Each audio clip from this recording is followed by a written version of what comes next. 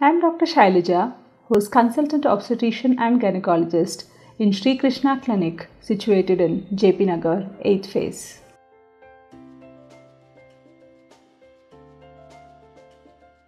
The treatment options for infertility depends on the cause of infertility.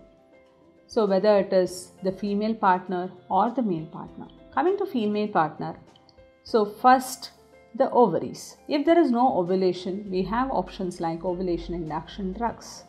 So if they do not respond to this, we even have surgical options like ovarian drilling. So coming to fallopian tubes. If there is any blockade in the fallopian tube, if it is a milder form, then we can surgically correct. If it is severe form, usually we'll go to Invitro Fertilization, that is test tube baby. The uterine problems. See, septum, polyps, any adhesions or any tuberculosis in the uterus can be corrected either through drugs or through surgical correction. So, very rarely the uterus will not be able to accept the baby. Okay, that is called the recurrent implantation failure. See, fertilization is happening, that means sperm and ovum both are joining, but they are not able to get embedded in the uterine lining. Such problems are usually tackled by surrogacy. That means growing the baby in rented womb, in other woman's womb. Coming to cervical problems. So there could be immunological problems or infectious causes.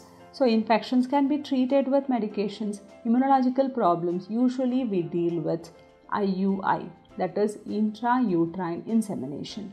Will bypass the cervix, will deposit the sperms in the uterus so that they will not come in contact with the cervix. Coming to vaginal problems. Vaginal problems, usually infections, which we will treat with the medications.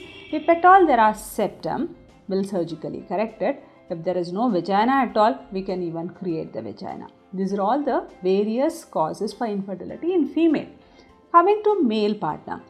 If he has milder abnormality, then usually we treat him with antioxidants, multivitamins, which will most of the time correct and give you the good outcome.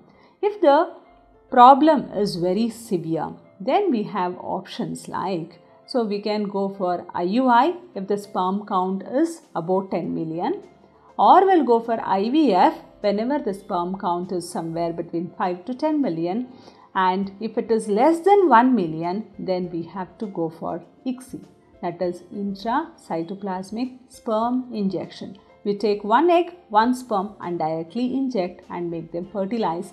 After it gets fertilized on 3rd or 5th day, we'll directly put it into the uterus. These are all the various options available.